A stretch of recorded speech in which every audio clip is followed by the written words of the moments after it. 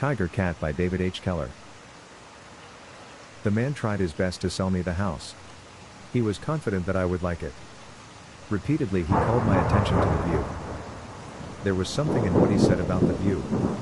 The villa on the top of a mountain commanded a vision of the valley, vine-clad and cottage-studded. It was an irregular bowl of green, dotted with stone houses which were whitewashed to almost painful brilliancy. The valley was 3 1/3 miles at its greatest width. Standing at the front door of the house, an expert marksman with telescopic sight could have placed a rifle bullet in each of the white marks of cottages. They nestled like little pearls amid a sea of green grapevines. "A wonderful view, Signor," the real estate agent repeated. "That scene, at any time of the year, is worth twice what I am asking for the villa." "But I can see all this without buying," I argued. "Not without trespassing." "But the place is old. It has no running water." "Wrong." And he smiled expansively, showing a row of gold-filled teeth. "Listen." We were silent. There came to us the sound of bubbling water. Turning, I traced the sound.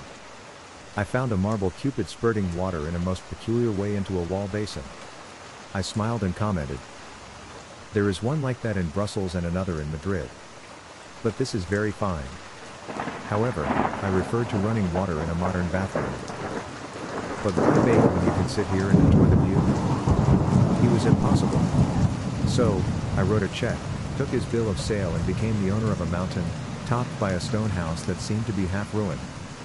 But he did not know, and I did not tell him that I considered the fountain alone worth the price that I had paid. In fact, I had come to Italy to buy that fountain if I could, buy it and take it back to America with me. I knew all about that curious piece of marble. George Seabrook had written to me about it. Just one letter, and then he had gone on, goodness knows where. George was like that, always on the move. Now I owned the fountain and was already planning where I should place it in my New York home. Certainly not in the Rose Garden. I sat down on a marble bench and looked down on the valley. The real estate man was right. It was a delicate, delicious piece of scenery. The surrounding mountains were high enough to throw a constant shadow on some part of the valley except at high noon. There was no sign of life, but I was sure that the vineyards were alive with husbandmen and their families. An eagle floated serenely on the upper air currents, automatically adjusting himself to their constant changing. Stretching myself, I gave one look at my car and then walked into the house. In the kitchen 2 peasants sat, an old man and an old woman. They rose as I entered. "Who are you?" I asked in English. They simply smiled and waved their hands. I repeated my question in Italian. "We serve," the man replied. "Serve whom?" "Whoever is the master." "Have you been here long?" "We have always been here. It is our home." His statement amused me, and I commented, "The masters come and go, but you remain?" "It seems so." "Many masters?" "Alas. Yes. They come and go. Nice young men, like you, but they do not stay. They buy and look at the view, and eat with us a few days and then they are gone." "And then the villa is sold again?" The man shrugged. "How should we know? We simply serve." "Then prepare me my dinner. And serve it outside, under the grapevine, where I can see the view." The woman started to obey. The man came nearer. "Shall I carry your bags to the bedroom?" "Yes. And I will go with you and unpack." He took me to a room on the 2nd floor. There was a bed there and a very old chest of drawers. The floor, everything about the room was spotlessly clean. The walls had been freshly whitewashed. Their smooth whiteness suggested wonderful possibilities for desfoliation, the drawing of a picture, the writing of a poem, the careless writing autograph that caused my relatives so much despair. "Have all the masters slept here?" I asked carelessly. "All." "Was there one by the name of George Seabrook?" "I think so. But they come and go. I am old and forget." "And all these masters, none of them ever wrote on the walls?" "Of a certainty. All wrote with pencil what they desired to write. Who should say they should not? For did not the villa belong to them while they were here? But always we prepared for the new master, and made the walls clean and beautiful again." "You were always sure that there would be a new master?" Certainly. Someone must pay us our wages. I gravely placed a gold piece in his itching palm, asking, what did they write on the walls? He looked at me with old, unblinking eyes. Owl eyes. That is what they were, and he slowly said. Each wrote or drew as his fancy led him, for they were the masters and could do as they wished. But what were the words? I cannot speak English, or read it. Evidently, the man was not going to talk. To me the entire situation was most interesting. Same servants, same villa, many masters. They came and bought and wrote on the wall and left, and then my real estate friend sold the house again. A fine racket. Downstairs, outdoors, under the grapevine, eating a good Italian meal, looking at the wonderful view, I came to laugh at my suspicions. I ate spaghetti, olives, dark bread and wine. Silence hung heavily over the sullen sleepy afternoon. The sky became copper-colored. It was about to rain. The old man came and showed me a place to put my car, a recess in the wall of the house, open at one end, but sheltered from the weather. The stone floor was black with grease, more than one automobile had been kept there. Other cars have been here, I ventured. All the masters had cars, the old man replied. Back on the stone gallery I waited for the storm to break. At last it came in a solid wall of grey wetness across the valley. Nearer and nearer it came till it deluged my villa and drove me inside. The woman was lighting candles. I took one from her hand. I want to look through the house, I explained. She made no protest, so I started exploring the first floor. One room was evidently the sleeping quarters for the servants, another was the kitchen, and the remaining two might have served in the old days for dining room and drawing room. There was little furniture, and the walls were grey with time and mold. One flight of stone stairs led upward to the bedroom, another to the cellar. I decided to go downstairs. They were steps, not made of masonry, but apparently carved out of the living rock. The cellar was simply a cubicle hole in the mountain. It all looked very old. I had the uneasy feeling that originally that cellar had been a tomb and that later the house had been built over it. But, once at the bottom, there was nothing to indicate a sepulchre. A few small casks of wine, some junk, odds of rope and rusty iron, those were in the corners, otherwise, the room was empty, and dusty. It is an odd room, I commented to myself. It seemed in some way out of place and out of shape and size for the villa above it. I had expected something more, something larger, gloomier. Walking around, I examined the walls, and then something came to my alert senses. 3 sides of the room were carved out of rock, but the remaining side was of masonry, and in that side there was a door. A door. And why should a door be there except to lead to another room? There was a door, and that presupposed something on the other side. And what a door it was! More of a barricade than a partition. The iron hinges were built to support weight and give complete defense and support. There was a keyhole, and if the key corresponded with the size of the hole, it was the largest that I had ever heard of. Naturally, I wanted to open the door. As master of the villa, I had a right to. Upstairs the old woman seemed unable to understand me and ended by telling me to see her husband. He, in turn, seemed incapable of following my stream of talk. At last, I took him to the door and pointed to the keyhole. In English, Italian and sign language I told him rather emphatically that I wanted the key to that door. At last he was willing to admit that he understood my questions. He shook his head. He had never had the key to that door. Yes, he knew that there was such a door, but he had never been on the other side. It was very old. Perhaps his ancestors understood about it, but they were all dead. He made me tired, so much so that I rested by placing a hand on the butt of the upper hinge. I knew that he was deceiving me. Lived there all his life and never saw the door open. And you have no key to that door? I repeated. No. I have no key. Who has the key? The owner of the house. But I own it. Yes, you are the master, but I mean the one who owns it all the time. So, the various masters do not really buy the place?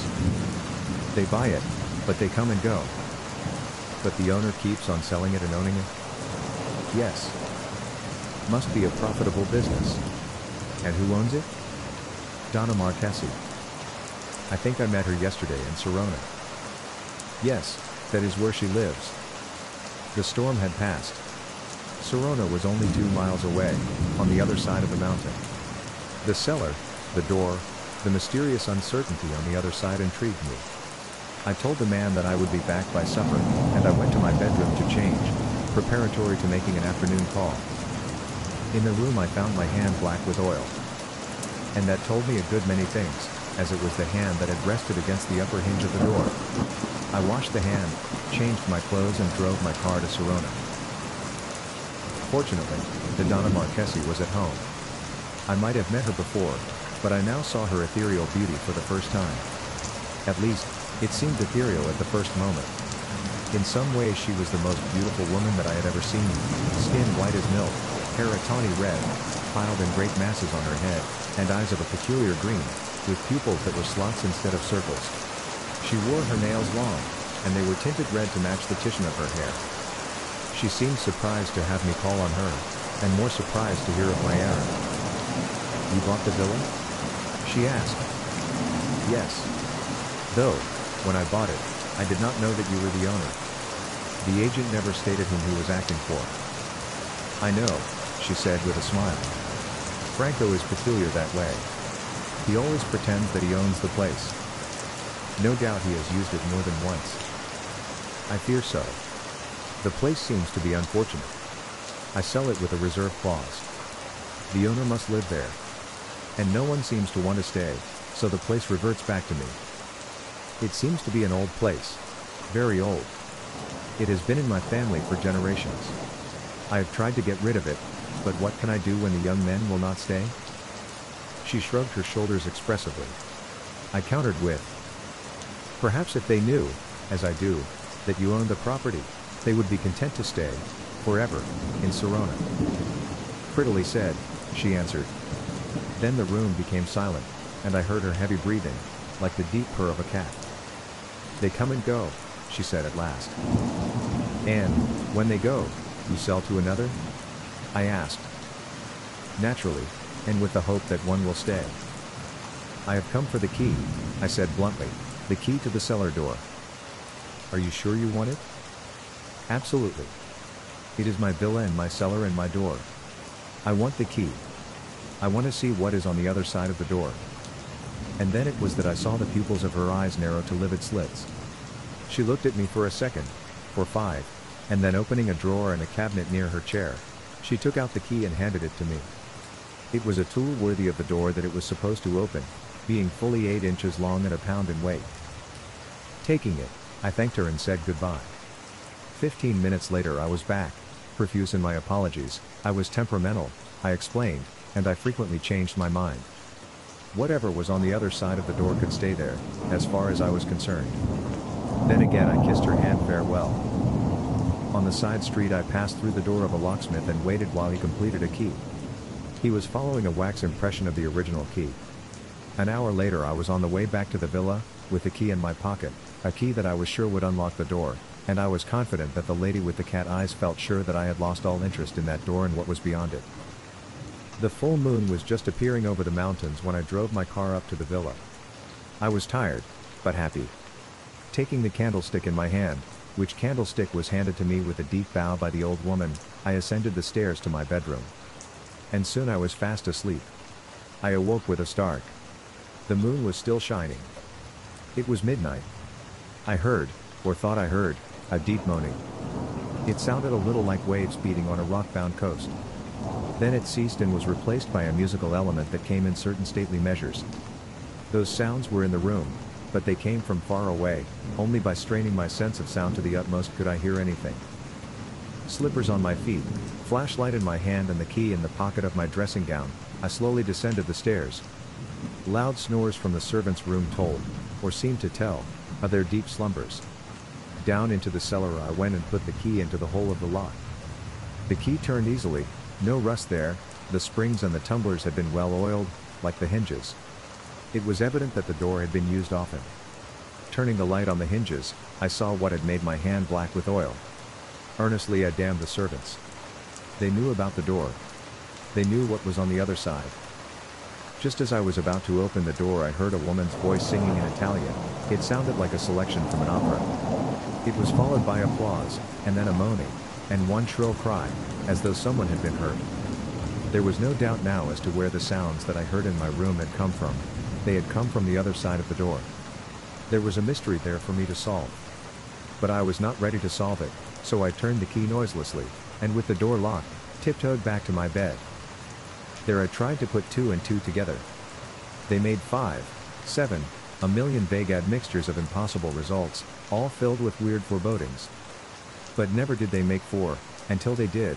I knew the answers to be wrong, for 2 and 2 had to make 4. Many changes of masters. One after another they came and bought and disappeared. A whitewashed wall. What secrets were covered with that whitewash? A door in a cellar. And what deviltry went on behind it? A key and a well-oiled lock, and servants that knew everything. In vain the question came to me. What is back of the door? There was no ready answer. But Donna Marchesi knew. Was it her voice that I had heard? She knew almost everything about it, but there was one thing that I knew and she did not. She did not know that I could pass through the door and find out what was on the other side. She did not know that I had a key. The next day I pleaded indisposition and spent most of the hours idling and drowsing in my chamber. Not till nearly midnight did I venture down. The servants were certainly asleep that time. A dose of chloral in their wine had attended to the certainty of their slumbers. Fully dressed, with an automatic in my pocket, I reached the cellar and opened the door. It swung noiselessly on its well-greased hinges. The darkness on the other side was the blackness of hell. An indescribable odor came to me, a prison smell, and with it the soft half-sob, half-laugh of sleeping children, dreaming in their sleep, and not happy. I flashed the light around the room. It was not a room but a cavern, a cave that extended far into the distance, the roof supported by stone pillars, set at regular intervals. As far as my light would carry I saw the long rows of white columns. And to each pillar was bound a man, by chains. They were resting on the stone floor, 20 or more of them, and all asleep. Snores, grunts and weary sighs came from them, but not a single eyelid open. Even when I flashed the light in their faces their eyes were shut. And those faces sickened me, white and drawn and filled with the lines of deep suffering. All were covered with scars, long, narrow, deep scars, some fresh and red, others old and dead white. At last, the sunken eyelids and the inability to see my flashlight and respond told me the nauseating truth. Those men were all blind. A pleasant sight. One blind man, looking eternally into the blackness of his life, and chained to a pillar of stone. That was bad enough, but multiply that by 20. Was it worse? Could it be worse? Could 20 men suffer more than one man? And then a thought came to me, a terrible, impossible thought, so horrible that I doubted my logic. But now 2 and 2 were beginning to make 4. Could those men be the masters? They came and bought and left, to go to the cellar and stay there. Oh! Donna Marchesi. I whispered. How about those cat eyes? If you had a hand in this, you are not a woman. You are a tiger. I thought that I understood part of it. The latest master came to her for the key to the cellar, and then, when he once passed through the door he never left. She and her servants were not there to welcome me that night, because she did not know that I had a key. The thought came to me that perhaps one of those sleeping men was George Seabrook. He and I used to play tennis together and we knew each other like brothers. He had a large scar on the back of his right hand, a livid star-shaped scar. With that in mind, I walked carefully from sleeping man to sleeping man, looking at their right hands. And I found a right hand with a scar that was shaped like the one I knew so well.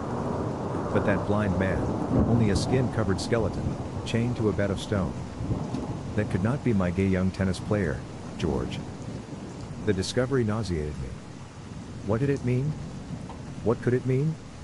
If the Donna Marchesi was back of all that misery, what was her motive? Down the long cave-like room I went.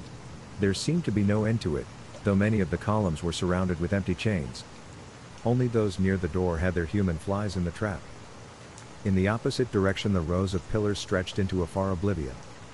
I thought that at the end there was the black mouth of a tunnel, but I could not be sure and dared not go that far to explore the truth. Then, out of that tunnel, I heard a voice come, a singing voice. Slipping my shoes off, I ran back near the door and hid as best I could in a dark recess, back of a far piece of stone. I stood there in the darkness, my torch out, the handle of the revolver in my hand. The singing grew louder and louder, and then the singer came into view. It was none other than Donna Marchesi. She carried a lantern in one hand and a basket in the other. Hanging the lantern on a nail, she took the basket and went from one sleeping man to another.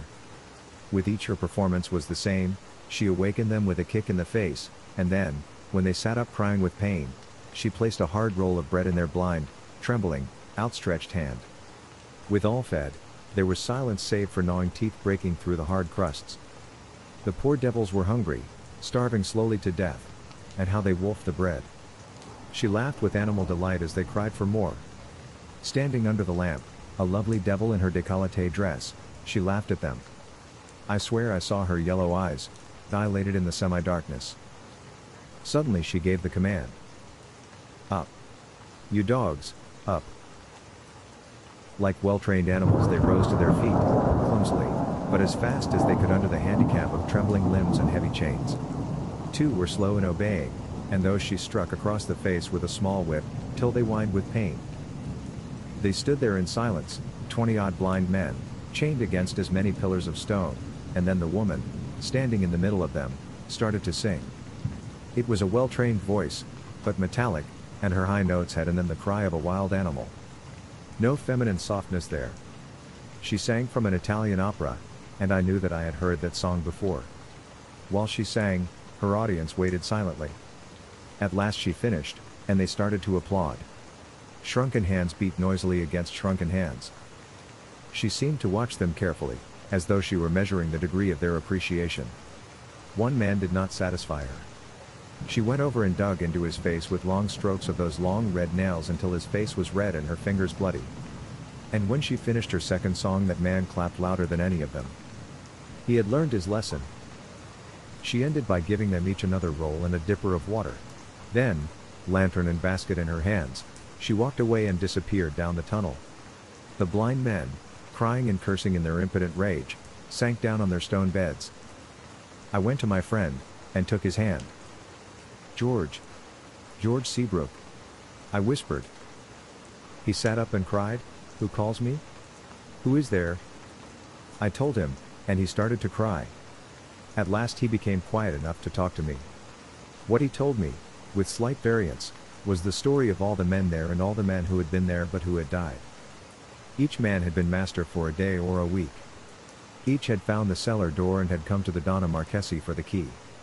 Some had been suspicious and had written their thoughts on the wall of their bedroom. But one and all had, in the end, found their curiosity more than they could resist and had opened the door. On the other side they had been overpowered and chained to a pillar, and there they had remained till they died. Some of them lived longer than the rest. Smith of Boston had been there over 2 years, though he was coughing badly and did not think that he could last much longer. Seabrook told me their names. They were the best blood of America, with 3 Englishmen and 1 Frenchman. "And are you all blind?" I whispered, dreading the answer. "Yes. That happens the first night we are here. She does it with her nails." "And she comes every night?" "Every night. She feeds us and sings to us and we applaud. When one of us dies, she unchains the body, and throws it down a hole somewhere. She talks to us about that hole sometimes and brags that she is going to fill it up before she stops." "But who is helping her?" "I think it is the real estate man. Of course, the old devils upstairs help. I think that they must drug us. Some of the men say that they went to sleep in their beds and woke, chained to their posts." My voice trembled as I bent over and whispered in his ear, "What would you do, George, if she came and sang, and you found that you were not chained? You and the other men not chained? What would you men do, George?" "Ask them," he snarled. "Ask them, one at a time. But I know what I would do. I know." And he started to cry, because he could not do it the next second, cried from rage and helplessness till the tears ran from his empty sockets. "Does she always come at the same time?" "As far as I know. But time is nothing to us. We just wait for death." "Are the chains locked?" "Yes. And she must have the key. But we could file the links if only we had files. If only each of us had a file, we could get free. Perhaps the man upstairs has a key." but I hardly think so.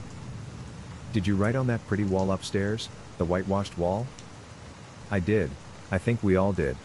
One man wrote a sonnet to the woman, verses in her honor, telling about her beautiful eyes. He raved about that poem for hours while he was dying. Did you ever see it on the wall? I did not see it.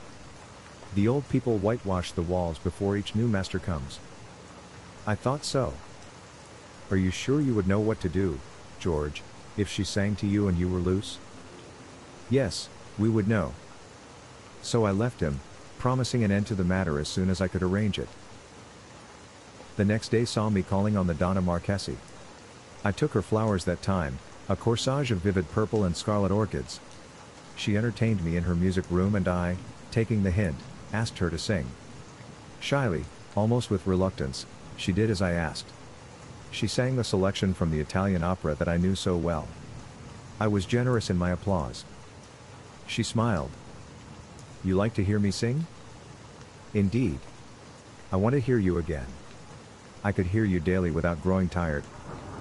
You're nice, she purred. Perhaps it could be arranged. You are too modest. You have a wonderful voice. Why not give it to the world? I sang once in public, she sighed. It was in New York, at a private musical. There were many men there. Perhaps it was stage fright. My voice broke badly, and the audience, especially the men, were not kind. I am not sure, but I thought that I heard some of them hiss me. Surely not. I protested. Indeed, so. But no man has hissed my singing since then. I hope not. I replied indignantly. You have a wonderful voice, and, when I applauded you, I was sincere. By the way, may I change my mind and ask for the key to the door in the cellar? Do you want it, really want it, my friend? I am sure I do. I may never use it, but it will please me to have it. Little things in life make me happy, and this key is a little thing. Then you shall have it. Will you do me a favor? Wait till Sunday to use it. Today is Friday, and you will not have to wait many hours. It will be a pleasure to do as you desire, I replied, kissing her hand. And shall I hear you sing again? May I come often to hear you sing? I promise you that, she sighed. I am sure that you will hear me sing often in the future. I feel that in some way our fates approach the same star. I looked into her eyes, her yellow cat eyes, and I was sure that she spoke the truth. Destiny had certainly brought me to find her in Sirona. I bought 24 rat-tailed files, and dashed across the mountains to Milan. There I was closeted with the consuls of 3 nations, England, France and my own. They did not want to believe my story. I gave them names, and they had to admit that there had been inquiries, but they felt that the main details were nightmares, resulting from an overuse of Italian wines. But I insisted that I was not drunk with new wine. At last, they called in the chief of the detective bureau. He knew Franco, the real estate agent, also the lady in question. And he had heard something of the villa, not much, but vague whisperings. We will be there Saturday night, he promised. That leaves you tonight. The lady will not try to trap you till Sunday. Can you attend to the old people? They will be harmless. See that Franco does not have a chance to escape. Here is the extra key to the door. I will go through before 12. When I am ready, I will open the door. If I am not out by 1 in the morning, you come through with your police. Do we all understand? I understand, said the American consul. But I still think you are dreaming. Back at the villa, I again drugged the old people, not much, but enough to ensure their sleep that night. They liked me. I was liberal with my gold, and I carelessly showed them where I kept my reserve. Then I went through the door. Again I heard the Donna Marchesi sing to an audience that would never hiss her. She left, and I started to distribute the files. From one blind wretch to the next I went, whispering words of cheer and instruction for the next night. They were to cut through a link in the chain, but in such a way that the tiger cat would not suspect that they had gained their liberty. Were they pleased to have a hope of freedom?